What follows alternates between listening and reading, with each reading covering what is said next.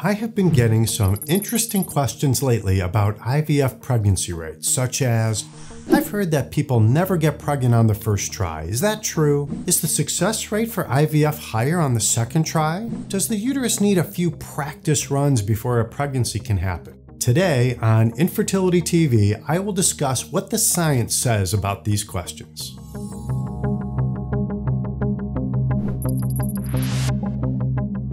In order to have a discussion about pregnancy rates, we must first make sure that we are all talking about the same concepts. Let's say 100 couples have gone through an egg retrieval and each couple has 3 embryos frozen. Those 100 couples then start their frozen embryo transfer preparation. A single embryo is thawed and transferred for each couple. For this example, we will assume that 100% of the embryos survive the thawing process.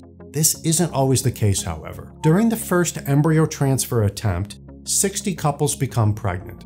That is a pregnancy rate of 60%. This leaves 40 couples who did not become pregnant. Those 40 couples then go through a second embryo transfer, and 24 of the couples become pregnant.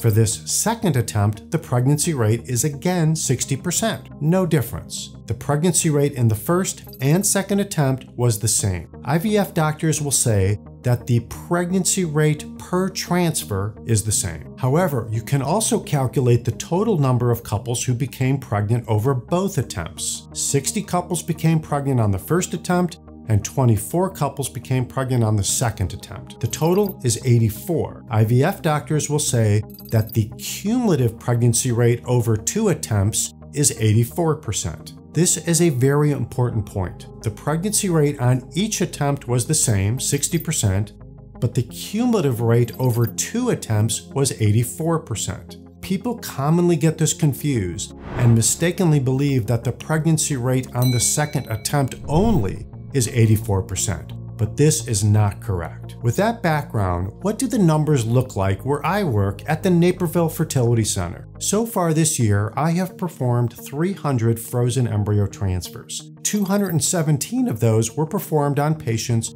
doing their first, second, or third attempt. 8 days after the embryo transfer, we perform a blood test to look at their HCG level. A patient was diagnosed as pregnant if their HCG was greater than 5 and then increased 2 to 3 days later. Since we know that pregnancy rates decline in older women, we divided the patients into 3 groups. Group 1 were transfers in which we used embryos that were tested for chromosome abnormalities. This is known as PGT. The chance for pregnancy with tested embryos does not differ by age. Once we know that the embryo is normal, older and younger patients have the same chance for pregnancy. Group 2 and 3 were transfers with untested embryos in younger and older women. Here are the pregnancy rates for tested embryos. As you can see, the pregnancy rates were roughly the same whether it was the first, second, or third attempt. For younger patients with untested embryos, again, there was no difference in the chance for pregnancy through 3 attempts. For older patients, the pregnancy rate was the same through 2 attempts and decreased a bit on the third attempt. So let's go back to those questions that I've been getting. Question 1 was, I've heard that people never get pregnant on the first try. Is that true? Clearly, that is not true.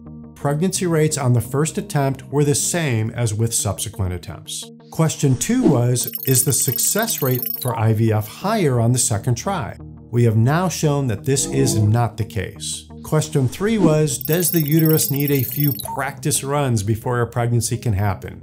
Clearly, this is not true either. Let's look at one more question. If couples do a second transfer, it is either because their first attempt failed, meaning they didn't get pregnant or miscarried on the first attempt, or they became pregnant and delivered and are now coming back for a second child. These are 2 very different situations. It brings up another question. Is the chance for pregnancy better if the first attempt resulted in a delivery? Looking at our data, I was not able to show that couples with a previous delivery had a better chance on their next embryo transfer. Our Infertility TV bottom line is this. The pregnancy rates with frozen embryo transfers don't change much over 3 attempts. On average, your chances for getting pregnant on your first try is similar to the chance on your second or third try. Infertility TV is your most trusted source for accurate information on infertility and miscarriage. If you are not a subscriber yet, hit the subscribe button right now. A new episode is released every week. Don't miss any episodes. You can also check us out on our website, ivf1.com, where you can become a patient.